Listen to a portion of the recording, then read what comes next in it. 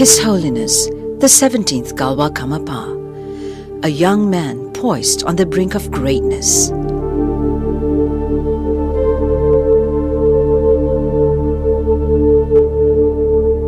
A teacher who has returned to human form to continue his work for mankind. An enlightened being, now in preparation to take on his role as one of the greatest spiritual leaders of all time.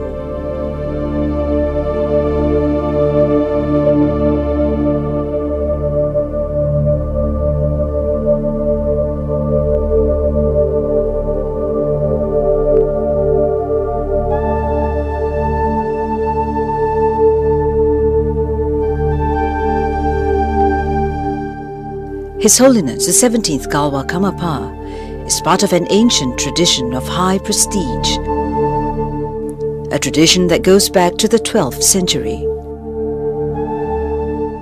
The first reincarnate master of Tibet, he belongs to a long line of great spiritual leaders, reincarnated for one sole purpose, to benefit all sentient beings and to spread Buddha Dharma. The Karma Kajut lineage is where ancient teachings are transmitted from master to disciple, so carefully and painstakingly that the spiritual knowledge has remained pure and authentic from the primordial Buddha, Dorje Chang, to this present day. The Galwa Karmapas have always been the recipients of the Kajut teachings and the blessings that they confer. This is His Holiness, the late 16th Galwa Karmapa. It was through this great Bodhisattva that the Buddha Dharma spread from the mysterious highlands of Tibet to the west and other parts of the world. When iron birds fly and horses run on wheels, Buddha Dharma will spread to the west, goes an old Tibetan prediction.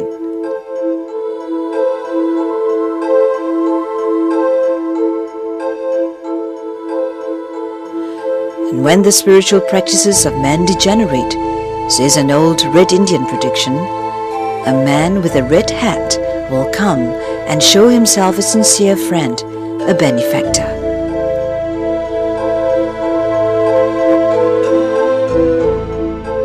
When His Holiness, the late 16th Karmapa, visited the United States, he prayed and brought much awaited rain to the Red Indian tribes.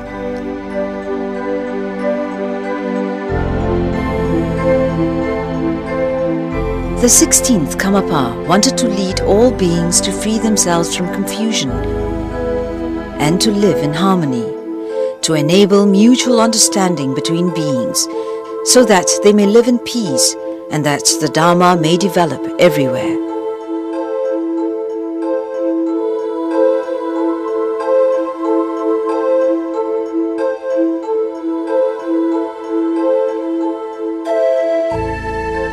Special to the Galwa Karmapas is a black crown ceremony. It is not merely an affirmation of his authority and power, it is a display of his compassion and wisdom.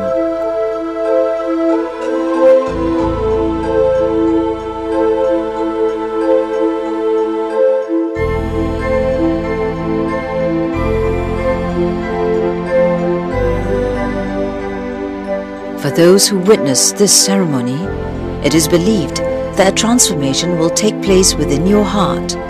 A seed is planted that will bear the fruits of compassion and wisdom in time.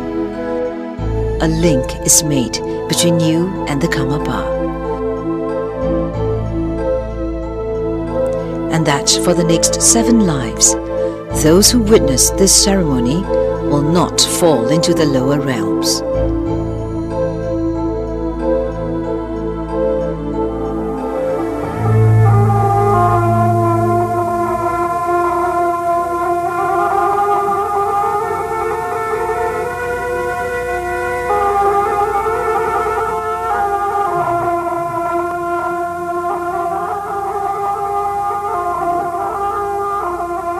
When His Holiness, the 16th Karmapa, passed away, the world wept at the departure of a great Buddhist leader, master, and Bodhisattva.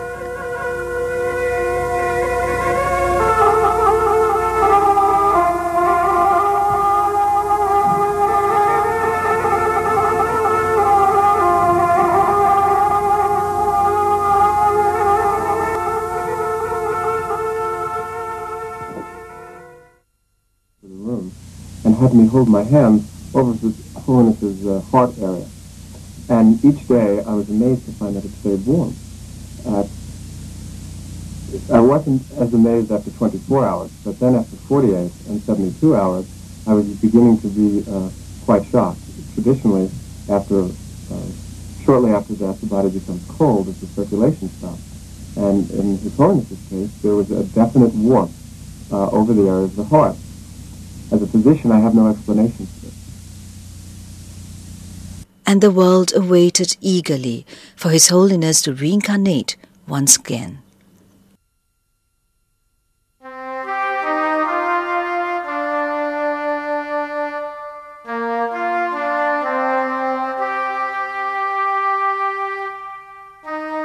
When he was born, his mother had a dream that indicated the great spiritual role her son was to fulfill. Not too long after he was born, it has been said that he said to his parents, "I am Karmapa."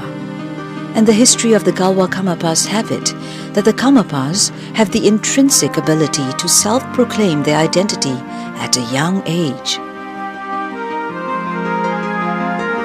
The 17th Karmapa is devoted to his role. His days are filled with studies, where he prays for all obstacles to be cleared for all sentient beings.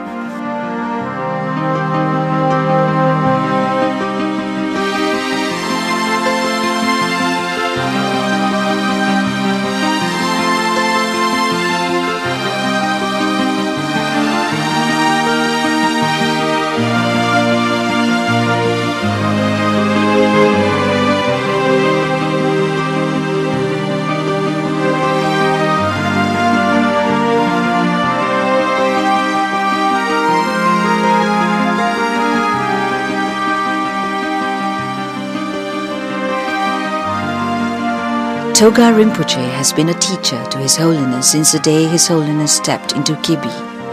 To him, His Holiness is a keen learner with a sincere hunger for knowledge, knowing that with it, many sentient beings will be benefited. His passing is very much missed by His Holiness. I'm quite sad, but I just really wished that there would be a reincarnation of him. And until now, I've been really searching and then trying to find where his reincarnation is. Well, because the teachers are the ones that actually help us to help us to have the big step, to go through the big step, and then really it gives us the strength, it gives us the wisdom and everything. So actually, that's why it's very important, not just for myself, but actually for everyone. And without the teacher, no one would ever know how to go on, and because of their because of their care, and because of the things that you learn from them, it really helps on whatever you're doing. Actually, from my side, it's the most important thing is the Dharma, and through him, I've learned a lot of things about Dharma, and that's why it's really important.